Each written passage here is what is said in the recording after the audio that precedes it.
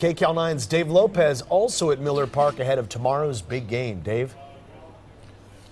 Well, the one thing, Juan, it's a good thing this is an indoor stadium because otherwise weather would be a factor. It's supposed to be in the low 40s, maybe even the high 30s tomorrow for the game. No rain in sight, but it wouldn't matter if it rained. Normally, the roof is closed here when it gets this time of the year, but they have it open. That's why I got the heavy jacket on. But people here in Milwaukee, we arrived in town about an hour and a half ago, maybe 2 hours ago. I didn't see any big banners or anything like that, but when we talked to some people looking for Dodger fans, all they can say is Brewers, Brewers, Brewers. Even though they're down, they're not out. From the outside, it sure doesn't look like Dodger Stadium, but then why would it? Miller Park, Milwaukee, just off I-94, not far from downtown.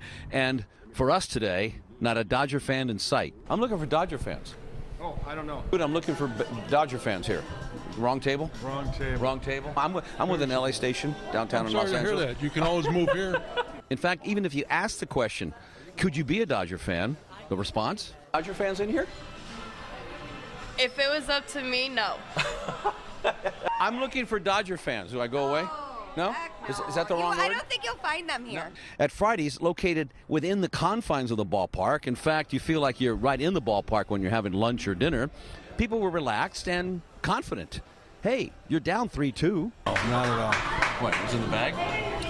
I wouldn't say it's in the bag, but, you know, I mean, we just have to win one game, and then we'll see what happens. So all in all, Brewer fans are rooting for their team, and the LA fans, well, they'll come in.